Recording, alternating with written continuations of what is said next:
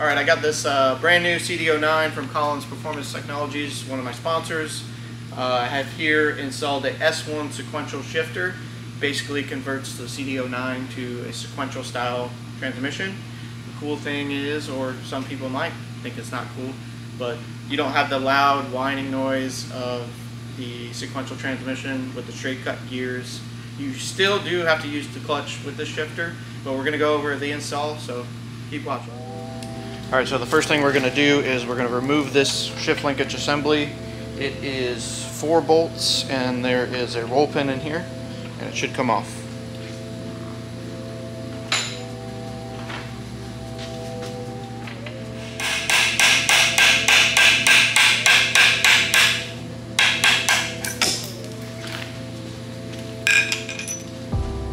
Alright, so I got the roll pin out. Save this because you're going to need it to install a piece from the new shifter. So keep this. Alright, next we're going to remove the 4 bolts. They're 12 millimeters.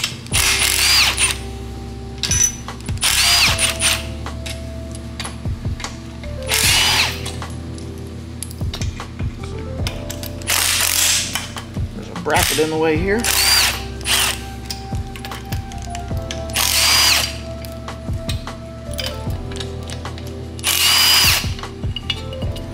Now if you're swapping into another car, you probably don't need this bracket. So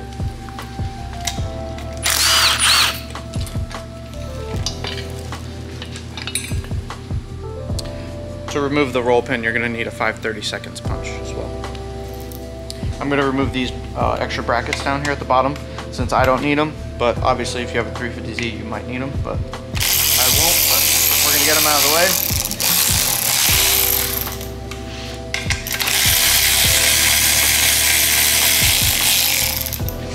So next we're gonna remove this boot for now.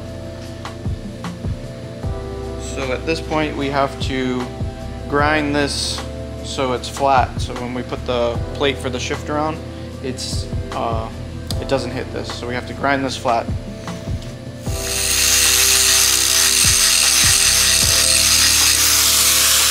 can see that I just made it flat there. I didn't go all the way down into that ring, but that's about all you need to do, not too much. Nothing like grinding a brand new transmission.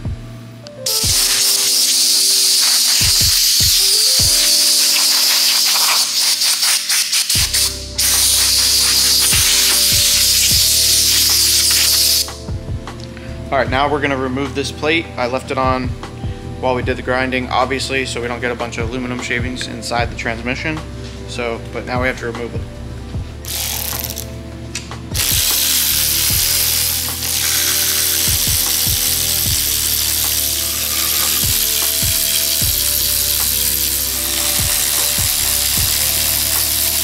Be careful on the last bolt, there is a spring here, so.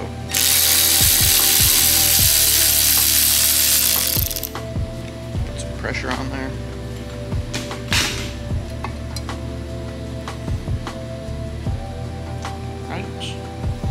Go. You won't need this gasket either. You're going to use a sealant instead. So now you want to remove this spring here, and there's a little check ball down there. Use this tiny magnet to get it out. See? So you won't need that. So now we're going to remove this piece here. There's one on each side. You'll need to remove both of them.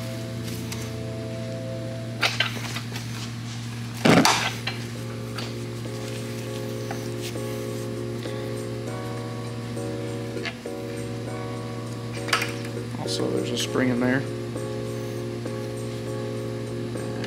And pull this piece out. Don't need the magnet. But you don't need this on either side. I'm going to take the other one out too as well. That's basically for the H pattern. The shifter will take care of the side-to-side movement, so you won't need these. Alright, so I'm going to move this one now.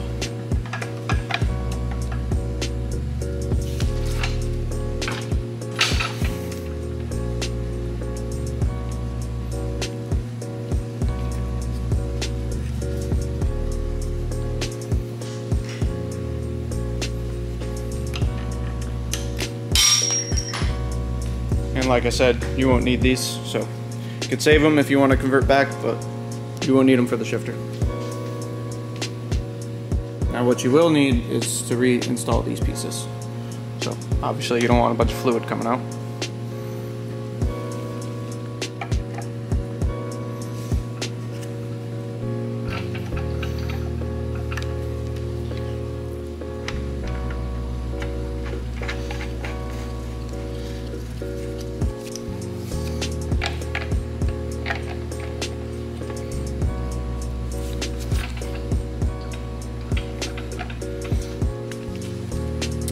Alright, so now we have to remove this piece.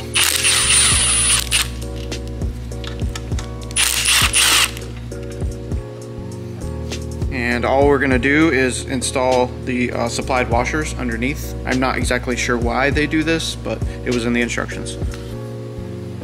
These are the 2 washers that we're going to install.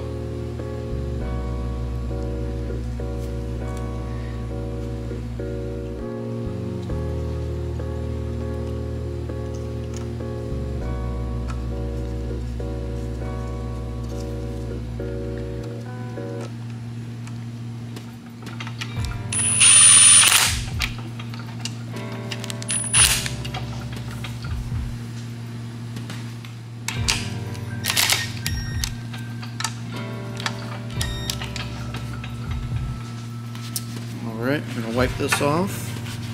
Should move freely back and forth now. We're going to put some red grease on there, just to help glide the next piece down. As you can see, there's grease on here as well. I've already had this shifter installed on another transmission, so we're basically putting it on this brand new one now. You're going to get it right to where you can see the factory hole, and this is when you're going to need your factory roll pin.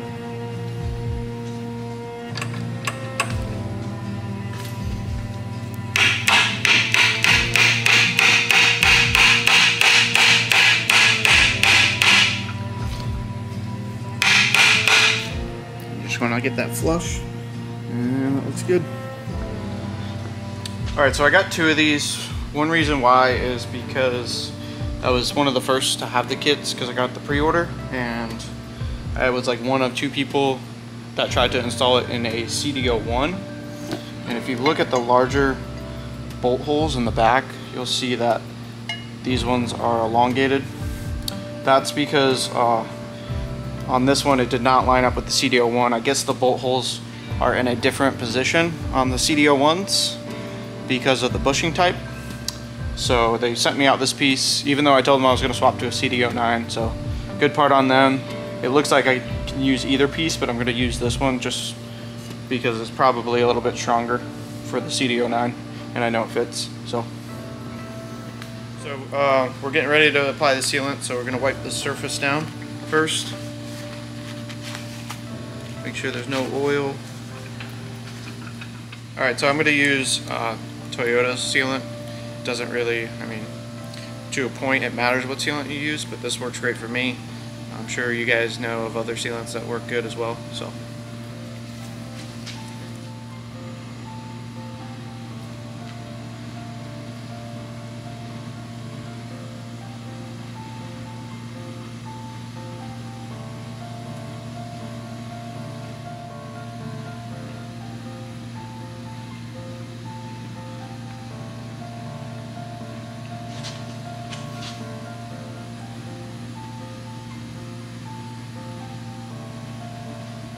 Alright, so I got my sealant on there and we're ready to put the plate on. Alright, so I almost forgot, I'm going to put these washers too. They're spacers for the plate. I put a little sealant on it just to keep them in place. Helps.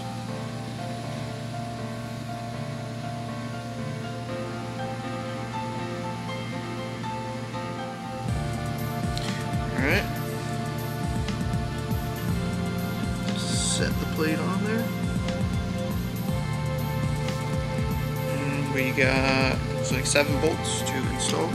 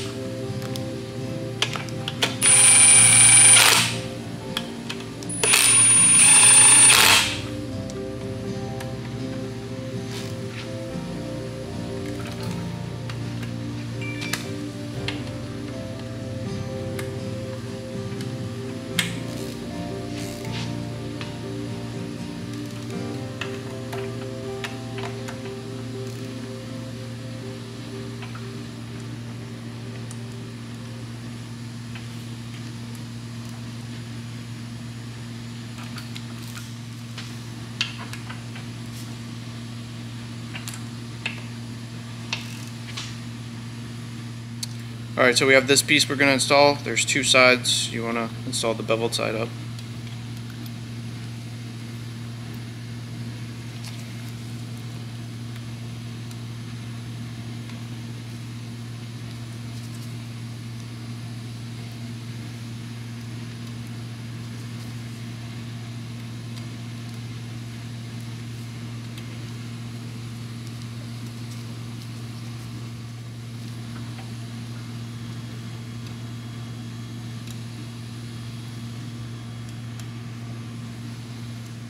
The next piece we're going to install is this, and like before, this isn't required. I just put a little sealant on there to keep it in place because it will move. So we're going to set that down there. Alright, so we have the piece lined up, sealant's on there to hold it in place. And next up, we're going to install the shifter mechanism. Alright, this is the shifter mechanism. This is probably the trickiest part about installing the whole thing. You want to look at this green piece down here. That's the neutral position, so you want to get the shifter in that position and obviously have the transmission in neutral before you install it. So now we're going to install it. Alright, so you want to turn this piece while you're installing it.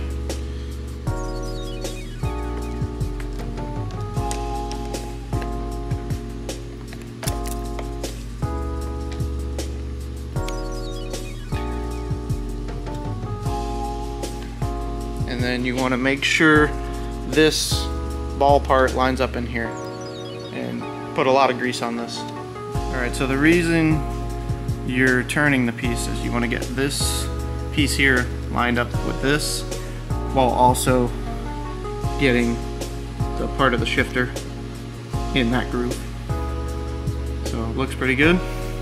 I might add a little more grease to it. So there's 4 bolts to install the shifter to the base plate. 3 of them are Allens, and I think this one's a 12 millimeter. The others are a 6 millimeter Allen. There are 3 different sizes. They only fit where they should go.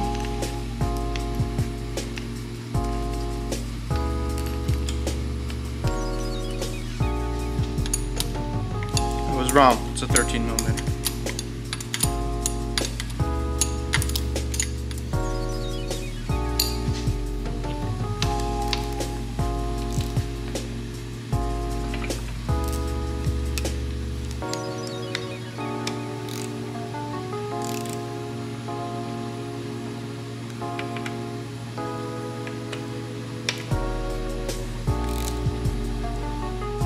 Alright, this piece I already had installed, but it's basically to help support the shifter.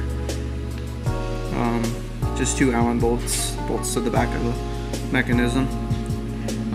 There's also, I don't have the correct drill bit today, but they want you to drill 2 holes and then install 2 roll pins in there as well. So that way it definitely doesn't move. But it's in the instructions and it's fairly simple. You basically just drill holes and install roll pins. Alright, so for the purpose of the video, I'm going to install the shifter mechanism part. It's much easier if you install the shifter while the transmission's out of the car, depending how cut open your trans tunnel is. If it's cut wide open, obviously you'll have room to install it, but it's still going to make it harder. I highly suggest removing the transmission when installing the shifter. So at this point I would install it the way it is now, but for the purpose of the video I'm going to install the shifter and the reverse mechanism. So.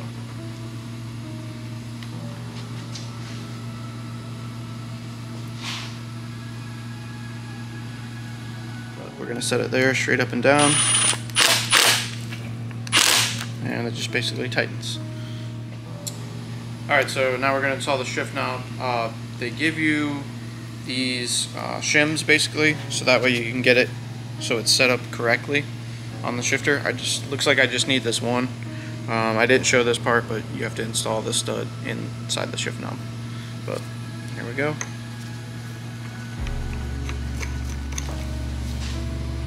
So you'll see there, perfect.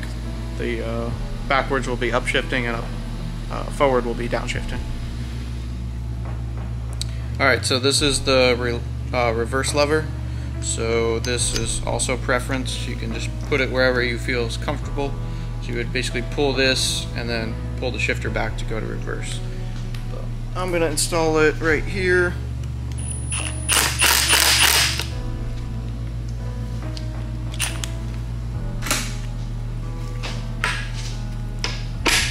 So that would be reverse. And then back to neutral, you would just go up. Alright, so one of the last parts to install is this piece. It's going to cover under here to keep all the dirt out of the shifter and the grease. Alright, so you got to apply a thin layer of sealer on this as well.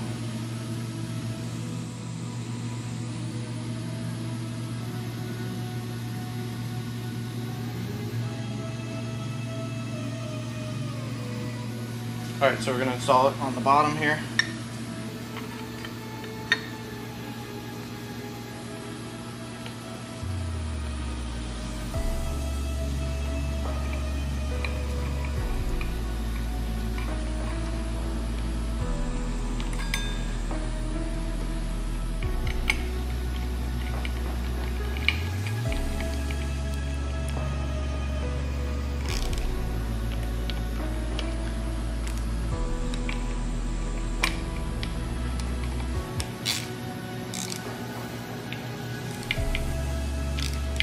Alright, so there you have it. Shifter is fully installed. I also got the option for the shift sensor, which will go here. It's already installed in my car, so I'm not going to do that in this video. But basically it bolts here and you program the indicator to the gear you're in. It's not like some special sensor where it just knows exactly what gear you're in. You have to program it to each gear. So I'll drop a clip from my previous video to show how that works. Anyways, to go to first, so we're in neutral now. Go to first, you go up, so now you're in first. So upshift, I do this weird backhand, everybody makes fun of me, but the way my seat is, I just can't do it normal, so don't make fun of me, or do. Second, third, fourth, fifth, 6, 5, 4, 3, 2, 1, and neutral, half back. Alright, so the transmission is in neutral right now, so we're going to go through the gears. When you're in neutral, you're going to go to first, you just go up one, so that would be first gear, and then you would do second, third, fourth, fifth, sixth. 5, 4, 3, 2, 1, and then you're going to go half back to neutral. Alright, so why would you want to buy this shifter? For one, probably you're sick of missing gears. With this shifter, I've already tested it. There's like 0 chance you're going to miss on like mid upshift during drifting. With all the other shifters I tried, like CD009 and whatnot, no matter the shifter, I always had a problem downshifting or upshifting while mid-drift. And I'm probably going to start to get into the competition side of things, and I don't want that to cost me a battle. Or if you're into road racing, you could lose a race because you missed a shift. So that's basically why. It's consistent, it's reliable. I feel like it's the best shifter on the market for the CD009. Alright, if you came to the channel just to see the install of the short version of the S1 Sequential shifter, there is a long one as well for the 350Zs. Drop a like if you would. If you want to see more drifting stuff with my Turbo IS300, subscribe to the channel. There's plenty more to come.